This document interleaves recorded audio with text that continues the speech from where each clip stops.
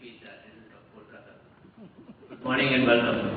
Thank you for coming this morning in such large numbers, and this is a great turnout for the first event of the Aspen Institute India, a launch event in Kolkata. We have been operating in Delhi since 2004, when CII and the Aspen Institute of USA signed a memorandum of understanding, and it's great to be able to have the first chapter starting in Kolkata, and to have with us His Excellency the Governor of West Bengal, Mr. Narayanan, who has been in one essential part of our work, that is the track to strategic dialogues, which we have had with several countries. We started with the US, and there's someone sitting here who just come with the Governor, Dr. Ashley Tennis, who has been also deeply involved in that process with us, but from the other side, from the US side. But he was there, sir, at the birth of this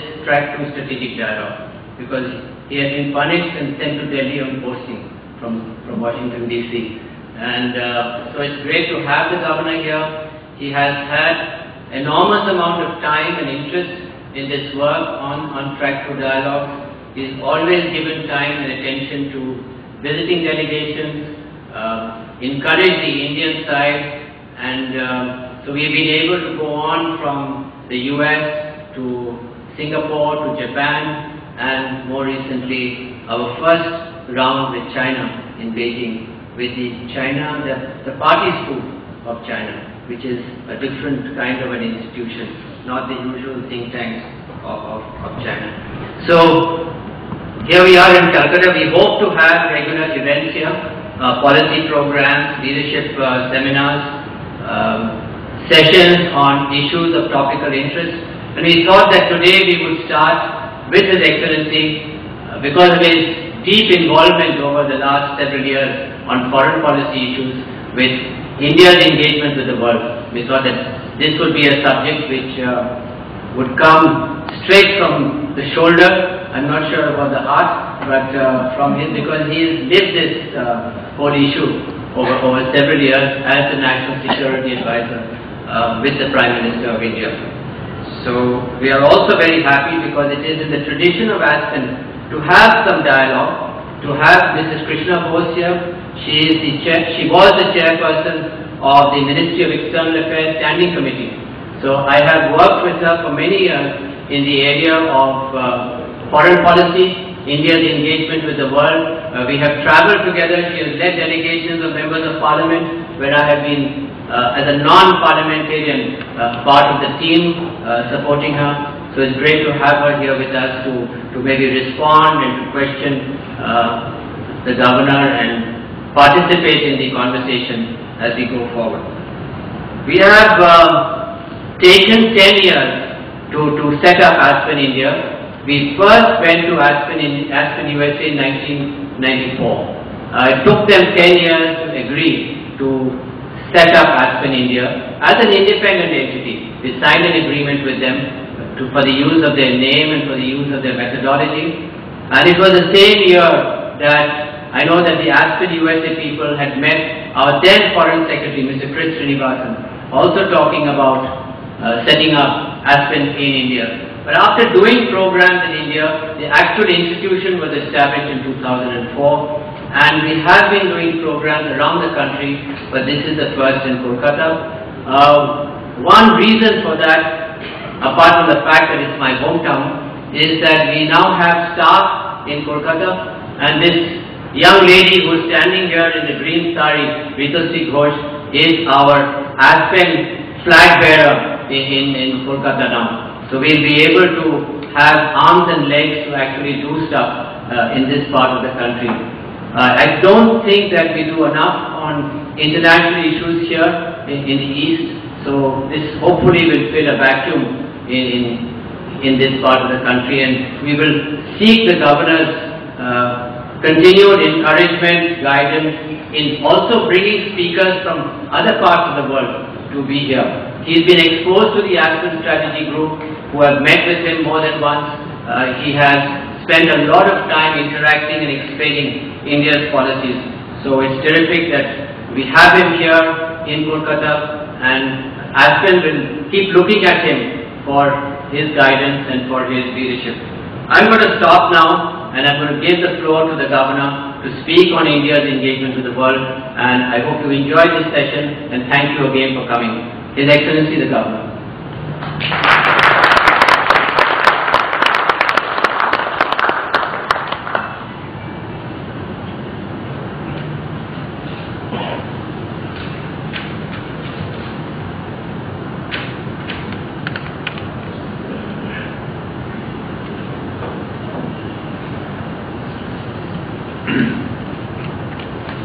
Mr. Narayananon, Srimati Krishna Bose, and members of this distinguished audience.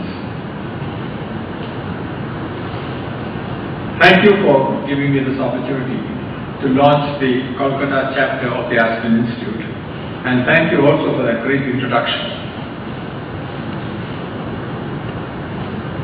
Mr. Narayananon has a reputation of being sometimes elastic with the truth, and I think this is one of those occasions. But I'm glad. I'm usually accustomed to being criticized, so getting some nice words said about me is always useful. I'm also delighted to speak on the subject of India's engagement with the world. But I dare say the subject is vast, and I hope you will agree that it's not possible to do proper justice to it in a short span of 30 minutes, which I believe is the time allotted to me.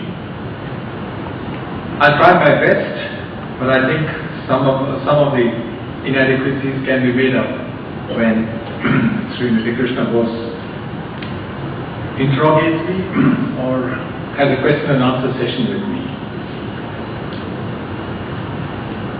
Let me start with a couple of preambular remarks this morning. I want to say that it is not my intention to either refer to or refute the many criticisms that are leveled at our lack of interest or our lack of engagement with the rest of the world. No doubt, we all agree that our institutions need to keep evolving, and I would like to say that they are doing so, but there is always scope for improvement. But I think to this very learned and distinguished audience, I wish to make one point, because I think it's fundamental. I think it's the core aspect of how we view our engagement with the world. Our engagement with the world is shaped by certain basic values apart from our history and geography. From the very beginning, we have tried to ensure that our engagement with the world meets certain basic tests. The test being that it fosters the development of our country and ensures a secure environment for its people. So when people say that we have not done this and we have not done that, they fail to realize that there are some fundamental core aspects that a country has to keep in mind.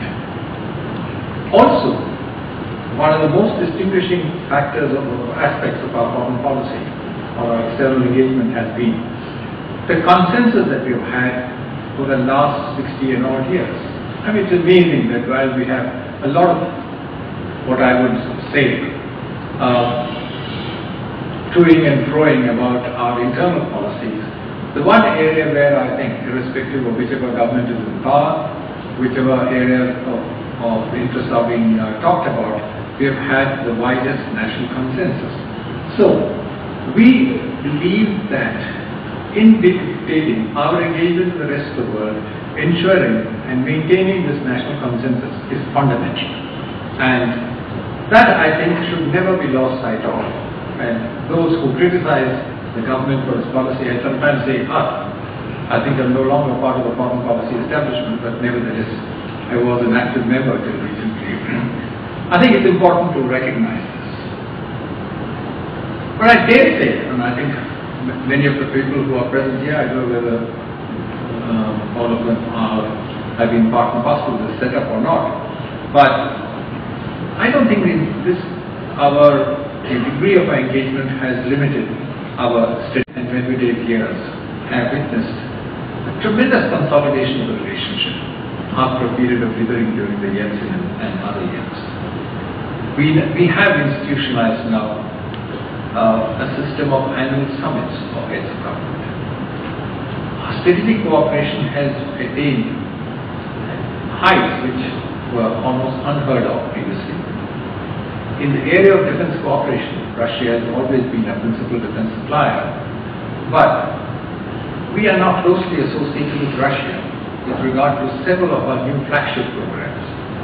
We have the 5th generation fighter, the nuclear submarine program, the cruise missile program, and the Gorshkov aircraft carrier issues, etc., just to name a few of them. More importantly, Indian and Russian scientists are now working very closely on several areas of, I would say, physics and I would say the higher reaches of science and space cooperation. So, in the case of Russia, there are no blips on the radar screen, so to say.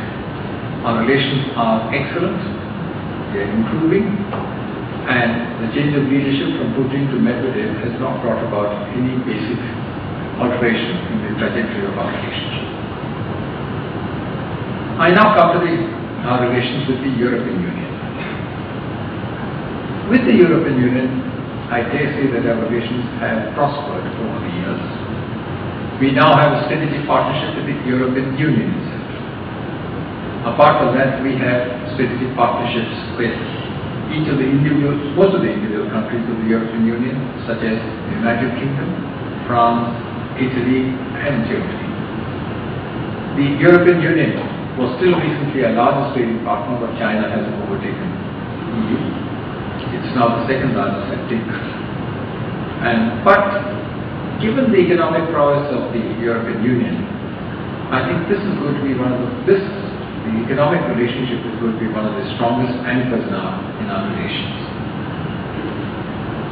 We have now institutionalized at the summit level the discussion between the leaders on both sides. And this is true not only of the European Union but also with each of the countries. We have now an extensive degree of engagement in the area of energy, science and technology, and culture. Even with the Nordic countries of Europe, for instance, we have deepened relations over the past decades on issues such as financial services, trade and investment, as well as energy matters, including geothermal and non-conventional sources of energy, which is the Nordic and Iceland.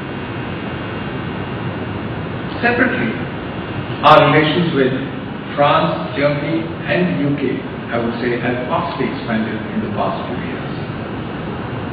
High-level exchanges are now, almost every other week we have leaders coming and going. Provision exists for annual summits. Energy, science and technology, and culture, of course, are the main items. But in the case of France and the UK, civil, nuclear, strategic and defense cooperation figure very prominently. So you have the entire package. Within this first concentric circle, I think one of the most significant engagements today is with Japan. As I mentioned a few minutes ago, India and Japan have a strategic and global partnership. But more importantly, every single Prime Minister since Prime Minister Koizumi has pursued close relations with India, irrespective of their differences in various matters. The relationship has clearly matured over the years and holds great promise for the future. Last December, visit to India of Prime Minister Hatayama, I would like to mention, was a dramatic success. It was remarkable. I mean, he was in his seat only for I think a few months by then. But I think the number of items that were finalized, particularly with regard to some of the economic aspects like the Freight Corridor, the Delhi-Mumbai Industrial Corridor, and several other subjects, clearly reflected the depth of the relationship and where we are in our relations with Japan.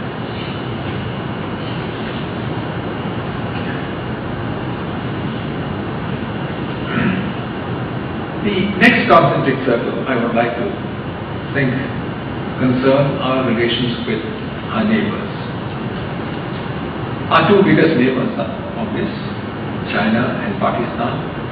With one we have had a troubled relationship in the past, and with the other having endemic hostility prevents any significant improvement in relations.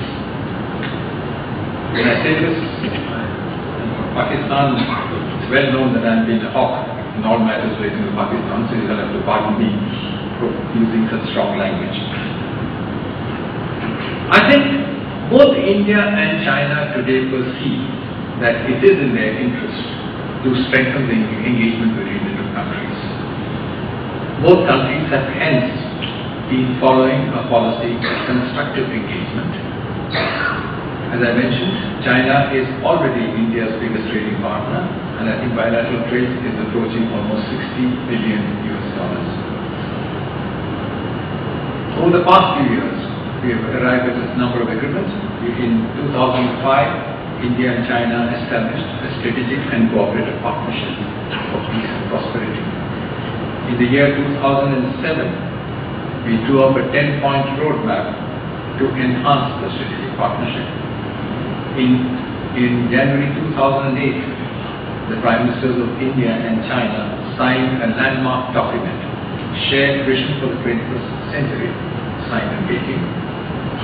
But more importantly, at each one of the meetings, in the period when I was the National Security Advisor, I think there were at least 12 or 13 important meetings between our Prime Minister and either President Hu Jintao or Premier Venture. And despite the fact that you have declared it's possible that there's a lot of hyphen in what is said or not, I think what came through fairly clearly was that the leaders on both sides, we have no doubt about the Indian one of course, but even on the Chinese side, was the determination to build a close relationship and act in concert to meet global challenges. There are differences, of course, when two large countries are sort of emerging on the global scene. There will be differences in perception. But there has been a great deal of what I would say congruence of purpose, particularly in multilateral fora such as G20. And we saw a dramatic example of this at the climate change conference in Copenhagen in December last year. But as in the case of the United States, I think there is reason to pause and think as to how our relations with China will proceed and where are we today. I think the most important thing is, and I think most people recognize it, that increased levels of engagement or not, we will have to adopt a very sophisticated approach in our dealings with China. It's no secret that China pursues its interests relentlessly. Today we also have a very assertive China. This is a China which is really obsessed with becoming, I would say, not only obsessed with becoming the world's leading economic power by 2025, it's also keen to expand into many new areas, territorially and otherwise. Some of the areas like the Indian Ocean, northwestern Afghanistan, and countries on India's periphery, do would cause of concerns for India, and that's where the possibility of a conflict of interest would take place. Now, quite clearly, does not lead to a conflict of interest, does not necessarily lead to a conflict, but we need sophisticated means of dealing with that situation. When you consider that militarily, China is now a real force to reckon with, and the fact that much of the activity is taking place around us, the Tibetan Plateau and in areas close to our border, we need to, as I said, pause and think what is the kind of relationship we need to have with China and how do we manage that relationship. I think we have, of course, certainly moved away from what was generally known as the binary approach, yes or no kind of approach in our dealings with China. we have moved to the stage of what we call trust but verify. And I wonder whether in the course of today's discussion, it might be worthwhile to see, do we need to go beyond this and see how do we approach this, the issue of our relations with China. With Pakistan, I think it's much easier. I think the relationship is in some ways going nowhere.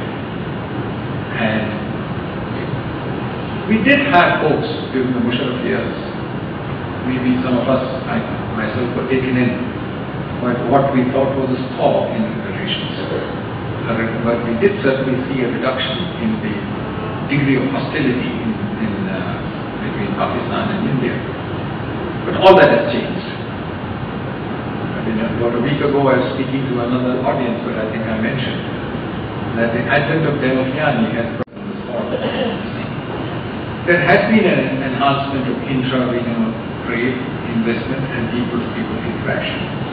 But I agree that SAARC is a long way from becoming the kind of regional economic arrangement that would lead to the expansion of multi-sectoral links. But I want to tell members of this audience that but SAARC hasn't been what it should be. Outside SAARC, India has attempted to do what it possibly could in these circumstances. And given our focus on stability in our immediate neighborhood, we have tried to meet the individual requirements of Sri Lanka, Bhutan, Nepal, Maldives and Bangladesh. Outside SAARC, the SAARC arrangements, so to say, we have also gone ahead and try to strengthen the matrix of relationships in East, Southeast and East Asia in terms of our economic engagements. The institutional linkages with regional institutions of East and Southeast Asia have not only been established, but they have been strengthened further. Much of it is based on a mutuality of interest. We are an active participant in ASEAN and the India-East Asia Summit. We have, despite a great deal of opposition within the country, entered into a free trade agreement with ASEAN. A further expansion or upgrading of relationships with countries of Southeast and East Asia is also underway. Next circle of engagement is with Africa and Latin America. I think our efforts with Africa have paid off extremely well. There's a lot of criticism saying that compared to China, India is a small player on the African continent. It was my good fortune to visit many countries of Africa, but I dare say many of you have been there. My impression is that we have made an indelible impact on the mind and thinking of Africa. And in this, we have one fundamental strength which China will not have and will never have. Gandhi. I mean, right across the African continent, the presence of Mahatma Gandhi is felt in every nook and corner. Many leaders, African leaders, quote from Gandhi. And I must say, to my eternal shame, when they come to you and tell you, saying, oh, well, you must be knowing this. And I have to confess that I didn't know. So I think we have something which the country that people think that we are competing with, maybe China, doesn't have. Yes, they have deeper pockets, but I think we have made a very major dent in Africa. And we have several visits. The complaints are that we have left that we don't visit Africa as much as African leaders come here, or the Chinese leaders go more often. But let me tell you, I think this is not. And I think one of the centerpiece of our African strategic reason, because I think the sort of love with Africa has been going on for a long time. But I think in early 2008, we hosted the first ever India-Africa Forum Summit, which was a conspicuous success, and has led to an extensive interface with almost the entire African continent. The Delhi Declaration is quoted from time to time. The newspapers and others keep referring to it in Africa. And there was also another document, the Africa-India Framework for Cooperation, which outlined the kind of blueprint of India-Africa engagement in the 21st century. With Latin America, of course, we are not on the same level, for instance. The sort of hottest link that we have is with Brazil. Earlier we used to have in Cuba, but I think Cuba is a different link today. But Brazil has now become a very major source of strength for us as far as the Latin American continent is concerned. We have several levels of engagement with Brazil. Primarily with, of course, bilateral at one level in the IPSA, India, Brazil, South Africa. With BRIC, Brazil, Russia, India, China, and a lot. But the subjects also cover a very wide range. Science and technology, of course, agriculture and defense, nuclear, space, etc. To a lesser extent, I think Brazil overshadows our relationship with some of the other countries like Argentina and others. But I dare say that there is scope for greater involvement in Latin America, and that's an area where we should and need to emphasize our strengths. Before I end, I cannot but mention where we stand on nuclear disarmament. And I hope Mr. Ashley Tellis, who's one of the main strategic thinkers on the subject, would not contradict what I'm going to say. There is here also criticism that where does India stand on the issue of nuclear disarmament? I would like to say that our non-participation in the non-proliferation, the NPT conference that is taking place in New York at the moment, may give an impression that we are not part of the nuclear non-proliferation mainstream. I think this projection would be totally misleading. For years, India has been a leading member of the international consensus on non-proliferation. We are unique in the sense that we have a unilateral moratorium on nuclear explosive testing after having carried out tests. We adhere strictly to nuclear non-proliferation norms and exercise strict controls on nuclear equipment, materials and technology. We are committed to universal, non-discriminatory and comprehensive nuclear disarmament.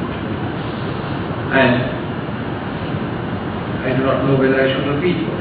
In 1988, Rajiv Gandhi unveiled an action plan in the United Nations, which in some ways has not been overtaken by subsequent events. The features of the plan were a commitment by all nations to eliminate nuclear weapons in stages by the year 2010. Had anybody taken, or have at least the nuclear weapon powers taken adequate care or paid adequate attention to what he had said, maybe this would have been a world without nuclear weapons by this year. The plan also talked in terms of all nuclear weapon states to participate in the process of nuclear disarmament and effect changes in their doctrine, policy and institution to sustain a world free of nuclear weapons. The most important point was, he said, let's delegitimize nuclear weapons, something which is now again coming up on the scene by various people. And he talked in terms of cessation of production of fissile material and a time-bound elimination of nuclear stockpiles. Twice in this decade, in 2006 and 2008, variants of the same idea were put forward by our Prime Minister in the United Nations and in New York. I just wish to make the point unequivocally here that our position is very clear on nuclear disarmament. But I'm not too sure whether the nuclear haves, particularly the United States and Russia, have exactly the same view. It is true that in Prague this year, in April, the United States and Russia, or the US and Russian presidents put their signatures to a renewed strategic arms reductions treaty by which they agreed to eliminate nuclear weapons by a third. But almost immediately, Mr. Dennis I think we should ask him on this one. Almost immediately, the US has come up with what it says an advanced capability anti-missile system. This is an area where, of course, the United States has overwhelming superiority over Russia or, for that matter, any other country. The Russians have already interpreted this as a development of new and advanced strategic missile defense system, which violates the spirit and letter of START. Their own military doctrine has said that if any country engages in strategic missile defense, this would undermine anything in terms of global stability and destroy the balance of power in the nuclear missile sphere. I just drawing attention to this fact because in the past 2 to 3 years we have had a number of initiatives. The most important being the Global Zero Initiative, bringing down nuclear weapons to zero. I mean, there were 4 leading members of this group, led by Kissinger, Narayanan and others, popularly now referred to as the 4 horsemen of the apocalypse. And they have been talking, I myself have been part and parcel of this debate twice in last year and even earlier this year. But I think that debate is going nowhere. We have, and I wish to make that point particularly, that we have perhaps the most consistent and clear position. And I think there is no element of double-speak in what we are attempting. And we need to be proud of this position that we have made.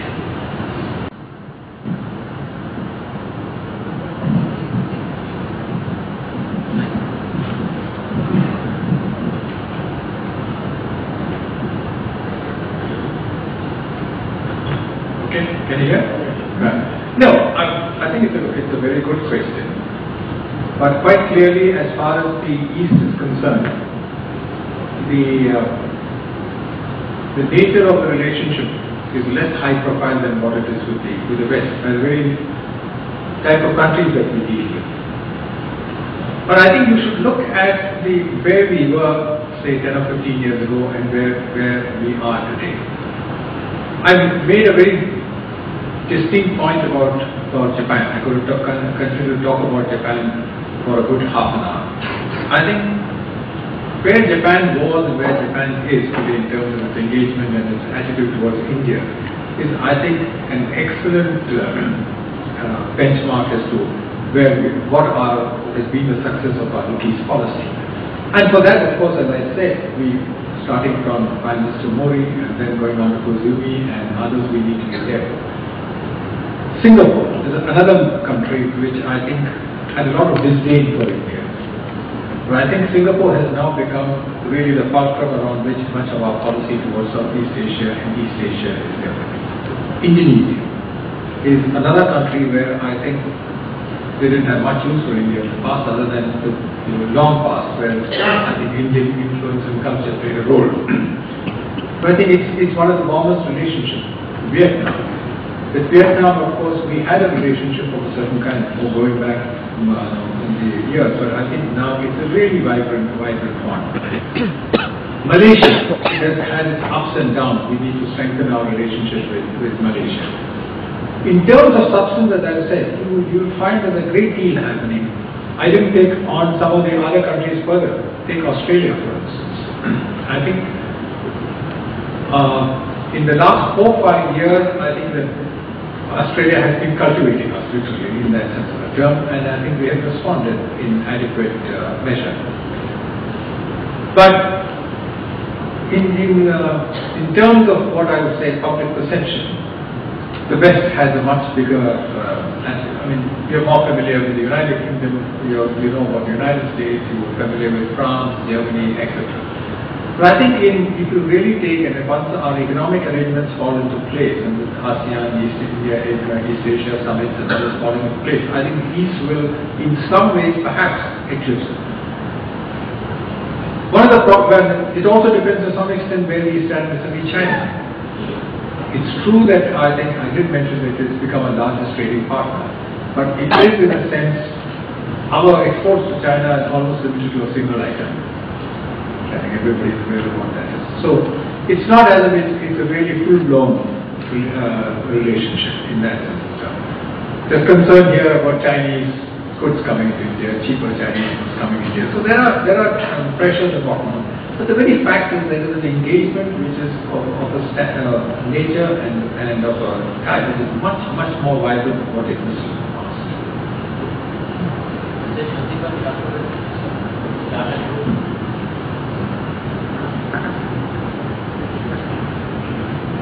Thank you very much, sir. I think that whatever we deliberated upon today was tremendous learning.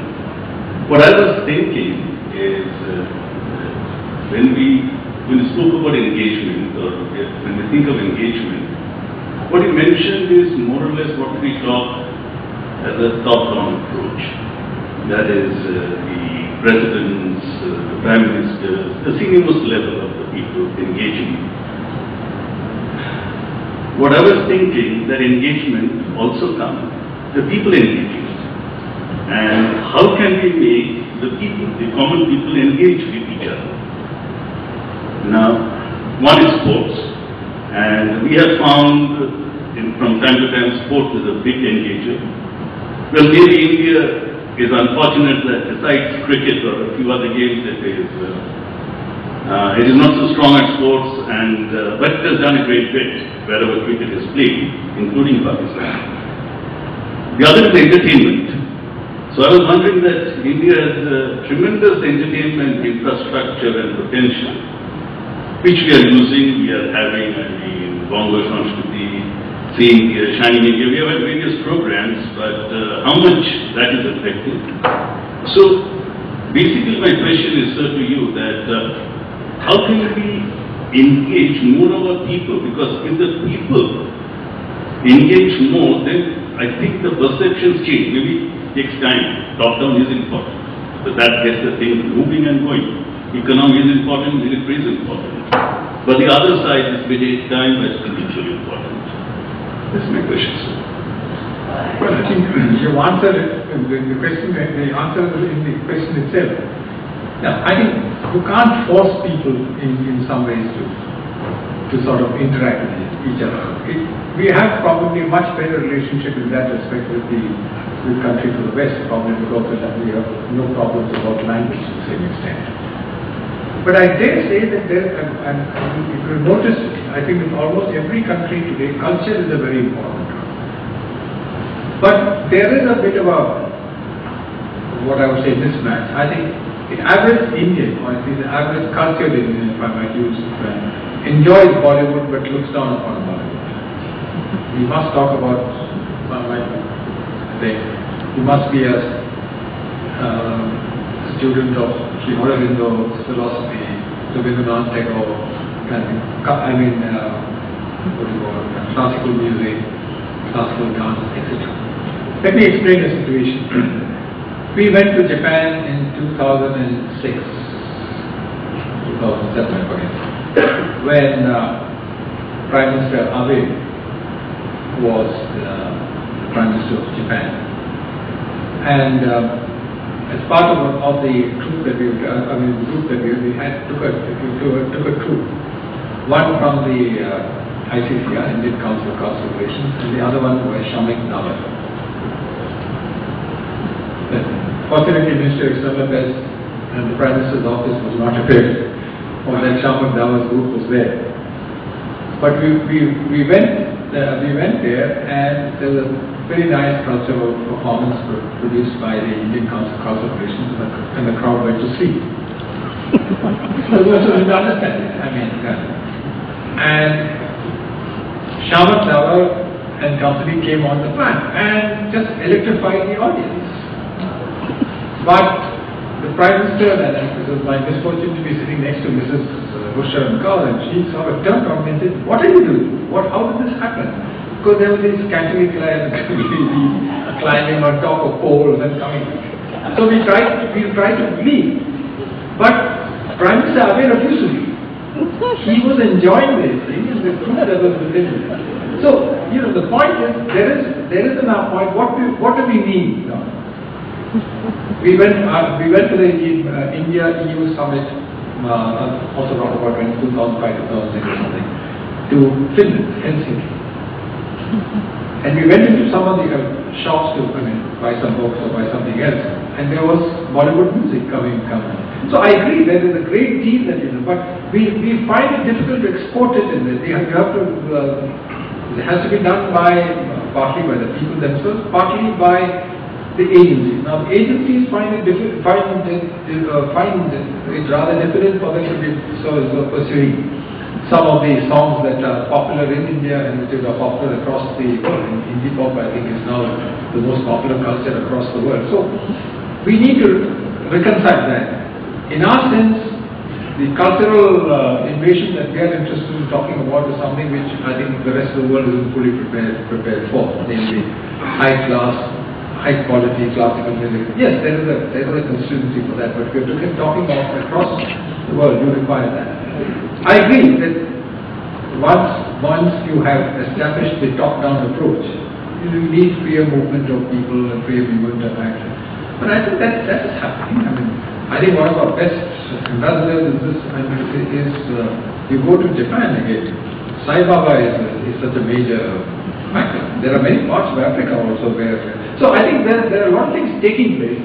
They don't get portrayed in the fashion that one would like.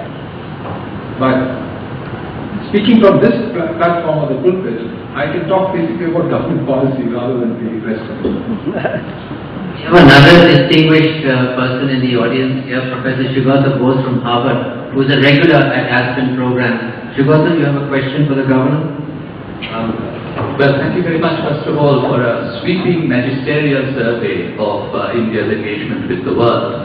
I have two questions, somewhat disparate. First is, isn't there an element of bureaucratic inertia that hampers our engagement with the world? Let me give a quick example. My mother, Mrs. Krishna Bose, writes in her book that she received many parliamentary delegations from the European Union with which India was trying to build a strong relationship.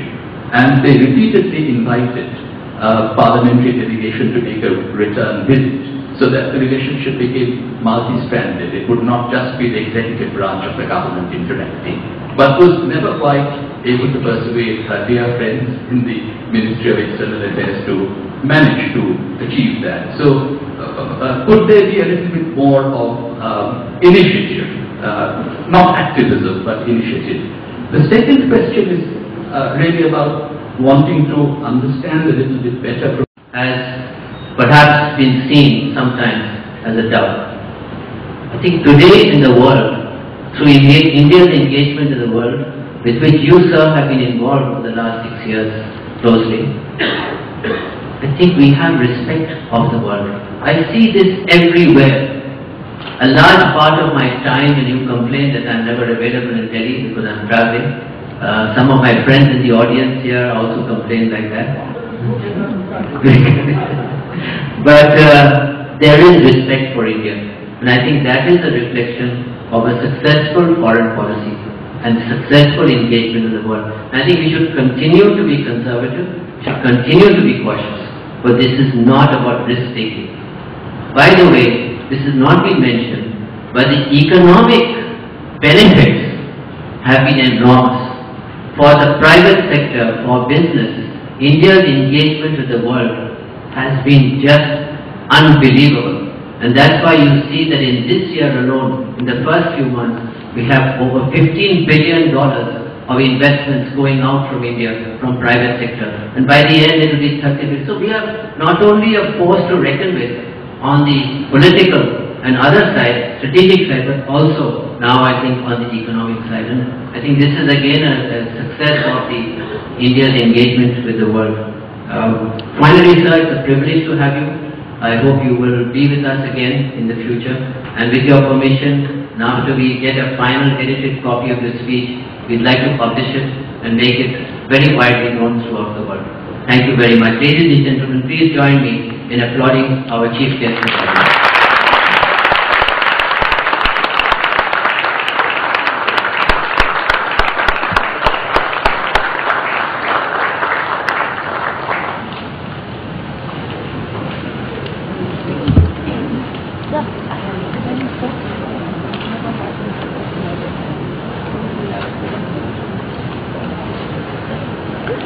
Yeah.